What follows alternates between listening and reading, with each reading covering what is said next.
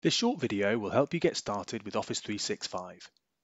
Office 365 is a range of apps and software that work across multiple devices to help you be more productive.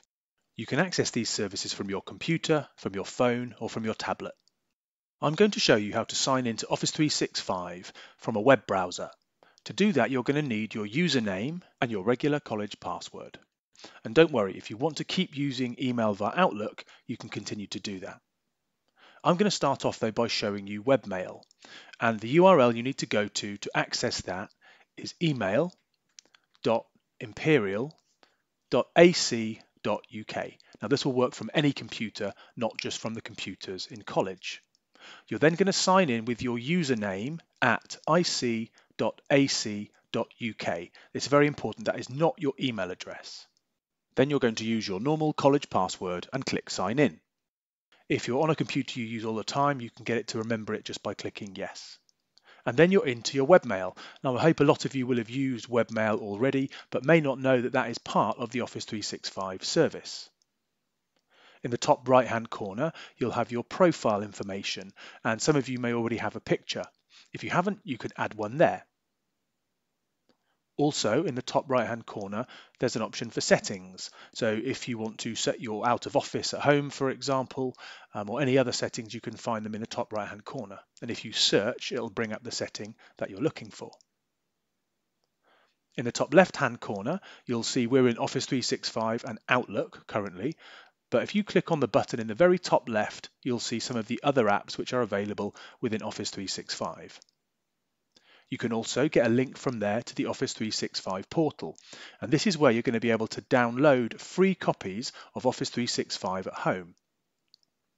You can do that on up to 5 devices, and if you're on a PC, it will download Office 2016 for PC, or on a Mac, it will install Office 2016 for Mac. If you click on that button again, which we call the waffle, you'll see a range of other apps, and the first one I'm going to show you is OneDrive. This is probably the one to look at first if you've not explored Office 365 so far. OneDrive is like a cloud storage area. You can see I've got some files and folders in here.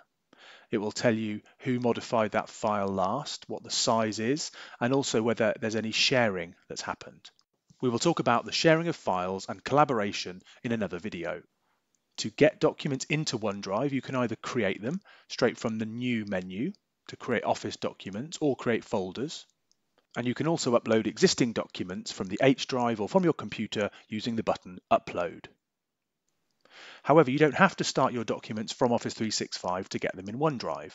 This is a brand new Word document which I've just started using the desktop version of Word, which is installed on my computer.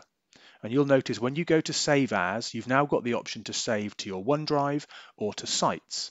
Now Sites are shared spaces, either SharePoint or shared file areas in Teams. Again, we'll talk more about those in other videos. When you go to open a document that's in your OneDrive, it's going to open in the web browser, and then you've got a choice on how you want to edit it. You could edit it in the desktop version of Word, or I'm going to click Edit in Browser.